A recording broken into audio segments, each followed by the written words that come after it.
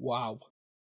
What the hell? So, unless you've been living on Mars, you've probably seen that some madnesses have occurred. $68.7 billion. $68.7 billion.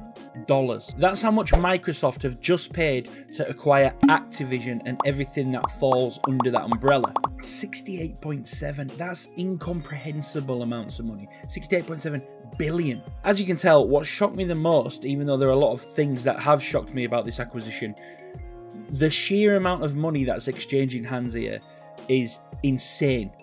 That's the most shocking thing of all of this for me. I mean, firstly, who's valuing these companies?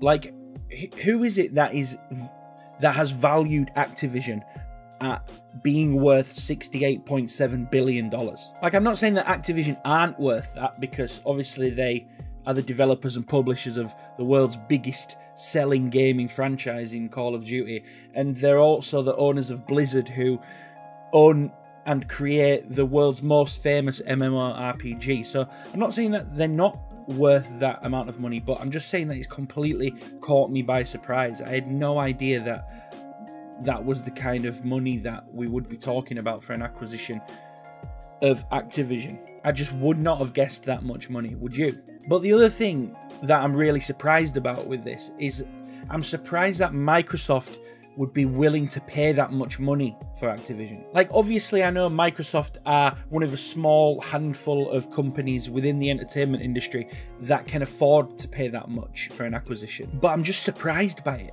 It's the statement of fucking statements, saying, look, we're the richest company in the gaming space, we have the deepest pockets, and if we have to, we're willing to buy out every single third-party company in order to squeeze out any competition. The competition seemingly being Sony, who of course own PlayStation. It's fucking nuts. I mean, where does it end? Microsoft are worth like $2.2 trillion, and Sony are worth like $136 billion. And that's the whole of Sony, not just PlayStation. Microsoft's clear financial commitment to Xbox changes everything. Like, if they're willing to spend $70 billion acquiring Activision, what's to say that they wouldn't be willing to spend $150 billion to acquire Sony themselves? Now, do I think that's going to happen? No, of course not. But I'm just trying to paint a picture of the world that we live in at the moment. A world where Xbox and their deep pockets have become the playground bullies of the gaming world, and they're stealing Sony's lunch money. Needless to say, this is the biggest acquisition in gaming history, and by ridiculous margins as well. It's a record that was set just 2 weeks ago when Take-Two bought Zynga for $12 billion. If you don't know who Zynga are, they're a hugely lucrative company in the mobile gaming space. Anyway, then Microsoft swing in and purchase Activision for $68.7 billion.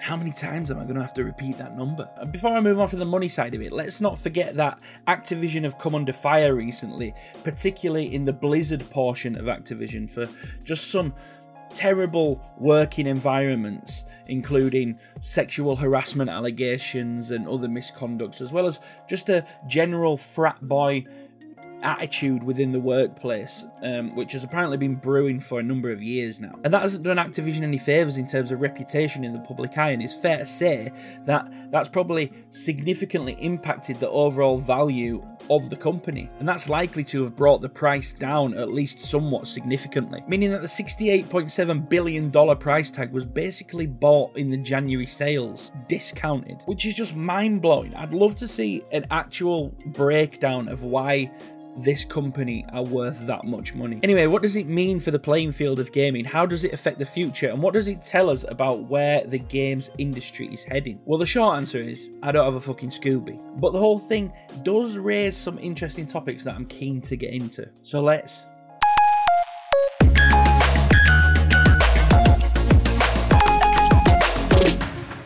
So first, let's take a look at what Xbox have actually bought themselves here, at least in the way of gaming. So they posted out this, which shows off some of the more obvious franchises that they've acquired. Overwatch is a big one for me. Whether you're into Overwatch or not, it's undeniably one of the biggest and most popular hero shooters out there. Let's not forget this game came out in 2016, so nearly 6 years ago. It's clearly a game that's standing the test of time, even if its player base has waned a little bit since the media problems surrounding Blizzard. Diablo and StarCraft are on there. Candy Crush, which may seem like an odd thing to put front and centre, but Candy Crush generates an absolute fortune in the mobile gaming market. Then the real big two, which are Call of Duty and World of Warcraft. I mean, Call of Duty really needs no explaining. This is one of those games that transcends even gamers themselves. As in, even people who don't play games play Call of Duty. Its popularity is immensely widespreading and just dominates the home console market. Then of course, World of Warcraft. It's the world's most famous MMORPG. Even though in recent years its player base has fallen behind Final Fantasy XIV, World of Warcraft still boasts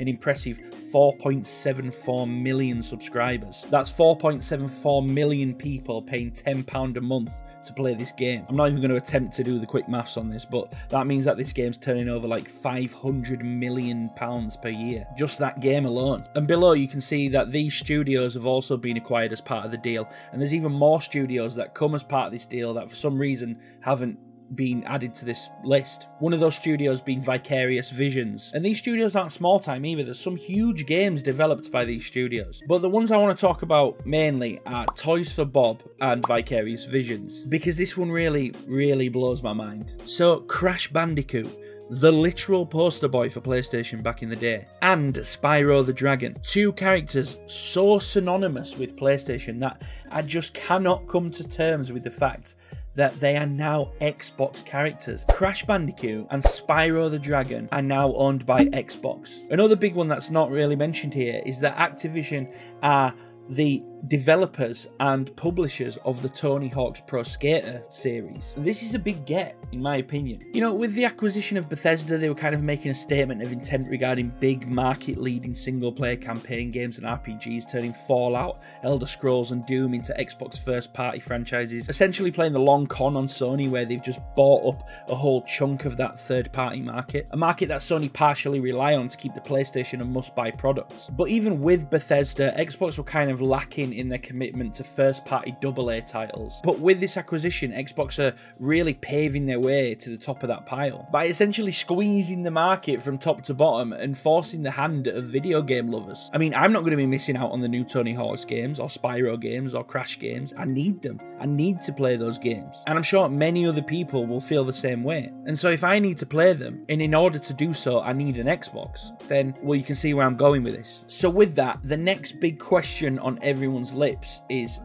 exclusivity. Are these games going to be exclusive to Xbox? Now, back when they acquired Bethesda in 2020, I perhaps foolishly put out a video saying that I thought that Xbox couldn't afford to take the hit on making games like Elder Scrolls and Fallout exclusive to Xbox consoles and PC. And at the time, you know, the gaming landscape was quite different. I know it's only like a year and a few months ago, but it was before the release of the PS5 and the Series X.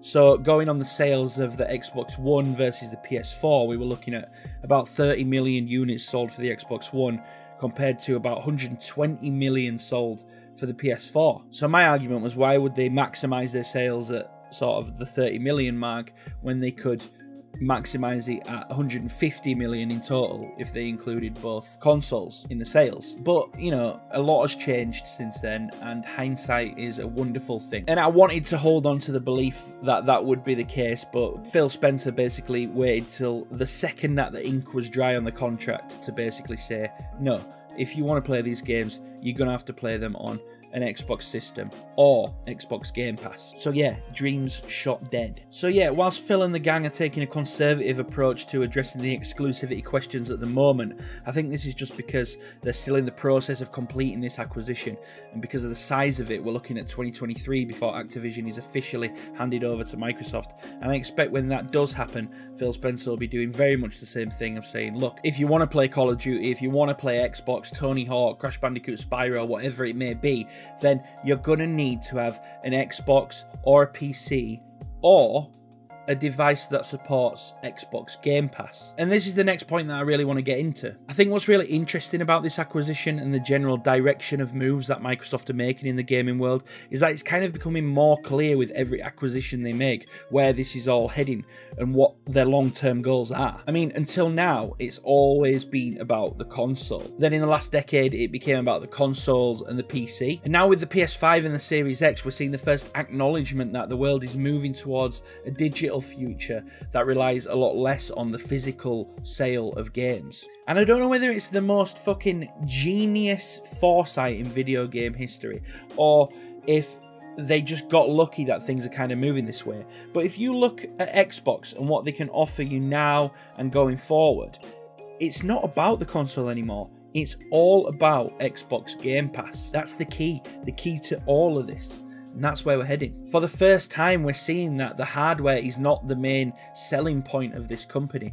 It's the service, the Xbox Game Pass service. And right now, there's only one company doing it at this level. PlayStation Now have tried it, Google Stadia have tried it, others have tried it, but they're all fucking miles off. Miles and miles off what Xbox Game Pass offers you. And think about it like this: Netflix, Amazon Prime Video, and Disney Plus, all three of those are at war with each other over the TV and movie streaming market, right? Each have their own selling points and exclusives, or originals as they call them. Now, does Netflix concern itself with what device it's being watched on? Do Netflix make their own TVs that only Netflix can be played on? Do they fuck? They're only interested in putting that service in front of as many people as they possibly can. Now, granted, you don't need much processing power in order to stream a TV show from a device, but with every year that passes, technological advances are widening the playing field for devices that can play video games, especially over the cloud. And with Xbox launching xCloud, which is included as part of Game Pass, that now allows you to stream games from a server on devices that don't have the processing power to actually run the games native. And that is exactly where I believe Microsoft's business plan is taking them. The Xbox console is more like an optional extra, but what they really want your investment in is Xbox Game Pass, because as they swallow up more of the gaming sphere, they have more and more leverage. More and more leverage to convince other companies to allow Xbox Game Pass on their devices. We've seen Game Pass move from console to PC, we've seen it move to Android devices, and we're currently in the process of seeing it be moved to Apple devices. So what's the next logical step? Imagine being able to use Xbox Game Pass on your Nintendo Switch.